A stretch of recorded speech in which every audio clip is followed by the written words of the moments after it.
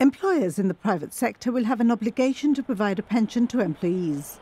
The bill sets out the minimum that will be required from employers in the private sector, although any employer wishing to do more can increase their contributions. With this bill, the government aims to ensure that every member of the community, even those in the private sector, are protected financially in their later years. It states that by ensuring that everyone has access to a pension plan, an individual can then contribute more to that plan. The implementation of the proposed law is phased so that smaller employers have more time to deal with the requirements and have a longer period to make the requisite adjustments. Large employers will be required to comply with the provisions of the Act by July 2021. Medium employers will be required to contribute by July 2022, small employers by July 2025, and micro-employers by 2027.